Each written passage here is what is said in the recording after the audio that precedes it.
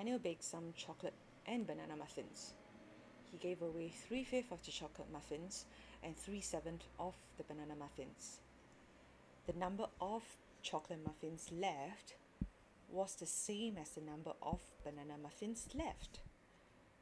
Daniel had 352 muffins. I pause here and I look at this number, 352, and I link it with the previous sentence. Does it give you a clue to the next step?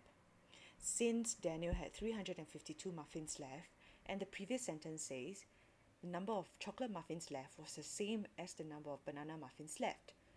So I can take 352 divided by 2, getting 176. What does this 176 mean?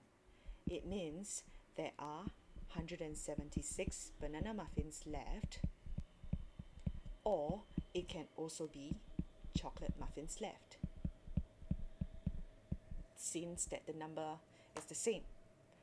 Next question, the final question, how many banana muffins did Daniel bake? So they want to know at first, Daniel baked how many only banana muffins. So our focus, let's look at this sentence, this part of the sentence. 3/7 of the banana muffins was given away. And let's look at this 3/7, this fraction here.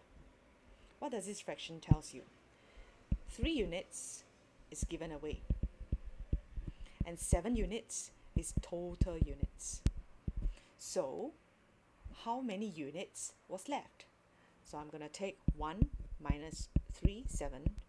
I get 7 out of 7 minus 3/7 equals to 4 out of 7.